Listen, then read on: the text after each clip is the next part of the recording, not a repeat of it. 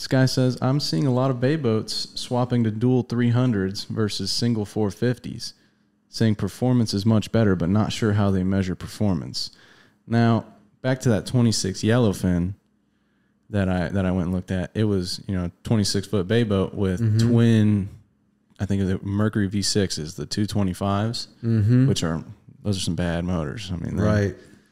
Great power to weight ratio and torquey little things, but it's I don't know, because I haven't experienced too many bay boats to know the performance differences, but I remember the police boat from the Keys having the twin, I think it was the same boat, 26 yellowfin with the twin V8s, the 300s, and that thing was a rocket ship. I mean, I don't know, having, I guess, double the torque.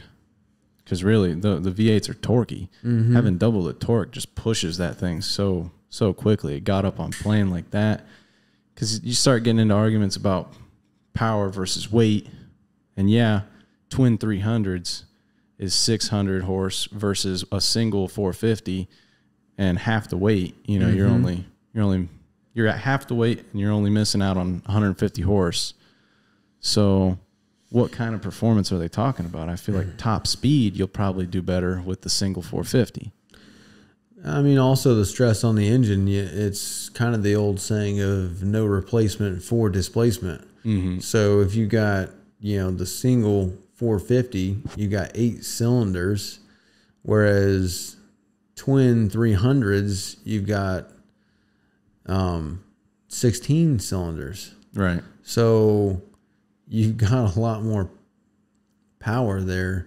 There's less individual load on the engines. Yeah. So it'll last longer. I mean, it's double the cost, though. It is double the cost. Service, so that's a downside.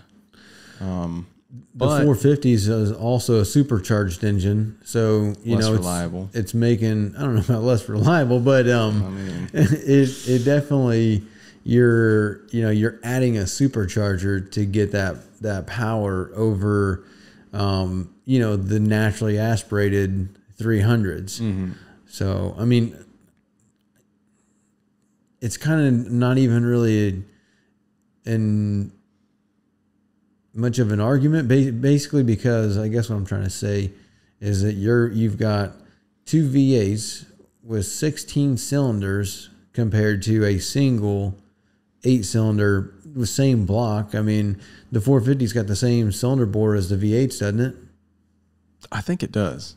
I think they're both, what, 5.7s, 5.3s? I can't remember all the differences. It's got the supercharger, but I think the valve train. No, I couldn't tell you the exact differences between the NAs and the 450. I'll just keep talking. Yeah, go ahead and Google that up. But I don't know. It's also better, I think, having the twins, because if one of them breaks down, you've still got that other engine to get you back. Whereas if you got a single, it's a 4.6 liter. It's a 4.6 liter. What's the 300? Isn't it a 4.6? Yeah. Yeah, they're both 4.6s. Yeah, so it's the same motor. It's just slap a supercharger and change a couple of components around, like maybe injectors. But again, you're trying to, you're going from, 16 4.6 liter cylinders to 8 4.6 liter with a supercharger. So yeah, it is 150 horsepower more, obviously. I think you worded that wrong. 16 4.6 liter cylinders? Yeah. 2 V8s, 16 cylinders. Right. But I'm sorry, the way you made it sound is like each cylinder is 4.6 liters. Like that's a that's a honker right there, dude. You got that motor on the back of your going to the moon. Yeah. If it'll float. But and then comparing the V8 to the L6 or the V6, the V6 is a 3.4. So yeah, I was messed up because I was thinking about the V10 now, and the V10 I think is a 5.3 in that what's the 600? 6.7?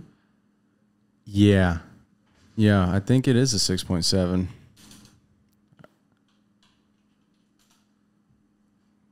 See? Yeah, it's a 5.7 for the V10. You were thinking 5.3 for the Yamaha, man. Yeah, the Yamaha. You're getting 350. all mixed up around here, dude. There's too many engines, dude. I can't keep them all straight. You know and then what's the XTO? That's the XTO is a 5.7. No, 5.6. 5.6. Oh man, too many different individual ones to remember. Let's see if you got that one right. Yeah. The 425 is a 5.6. The old 350s V8 were 5.3s. 200s a 2.8. The 150s a 1.7. Mercury V8 L6 is a 2.6. The V8's a 4.3. The V4 is a 3.4. 4.3. Didn't we just say it was 4.6? The V8 Mercury? Too many. I think we're getting off topic though, because he's saying he's not sure how they measure performance. They say the performance is much better, but how are they measuring performance when it comes to dual 300s versus a single 450? I don't know how they're doing the performance, because to me, I mean, obviously the twin 300s, if the budget allows for that, I would always go for those. Because that single 450, it's the same concept in my mind. It's the same concept of these big boats that load up the back of the engine, the back of the boat with the L6 Verado. You're talking about a 2.6 liter supercharged engine. Yeah, they make 350, 400 horsepower, but it's a small cylinder. Whereas these V8s and these V10s and these, V12s and all that, you're talking about a big cylinder. The displacement, there's no replacement for displacement. So the bigger the displacement, the more load you're going to be able to push. So without the stress. So, these big, heavy 28,000 pound, 40-foot boat that you're pushing through the water with those little cylinders with the supercharger, so you can get that horsepower up. It just doesn't work the same. I mean, you can do that in a car because a car doesn't weigh that much. And you got, these Porsches and Lamborghinis, they got small cylinders because they're not moving a heavy load. That's why you use diesels for weight. You want that power to be able to move that weight. Right. So, if you supercharge the engine to get the horsepower, that's fine. Up until a certain weight, once you get so heavy, you're just bogging that motor down, because it's going to produce all that horsepower, but it's still working harder. It's working to make that horsepower. Well, not that. It's working harder to move the weight. Right. It's trying to move more than it, really should be. Whereas the two, you add 2 300s. That's a lot of power and displacement to push, the 26-foot boat, which it's going to be able to handle that weight. There's going to be there's no boat in front of it because it's just got so much power. I see what you mean in terms of the reliability of the engines too, and how hard they're working. But you've also got double the weight. So how does that affect fuel consumption? Maybe performance. Well, at the same time, to go the same speed, so performance-wise, if you're trying to go the same speed, let's say you're cruising at 35, 40 miles an hour, that 450 is going to be running a lot more RPM, so you're going to be burning a lot more fuel. I mean, obviously, two engines are going to burn more. Or what if they mean performance is just outright top speed?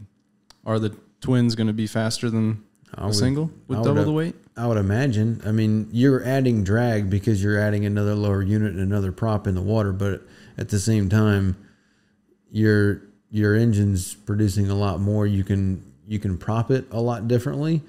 So I'd imagine you get way more top speed out of those twins, even though, the single is less drag. But so general consensus then is the twins, despite the cost being more, is the better way to go for general performance, for all around Yeah, I'm going. Right? I'm going 300s. we I mean, it ain't my pocket. You know, it's not my budget. So if if I had the budget, I would do the 300s over the single 450. Now, if you enjoyed this clip, you can watch the full episode over here, or you can watch another one over here.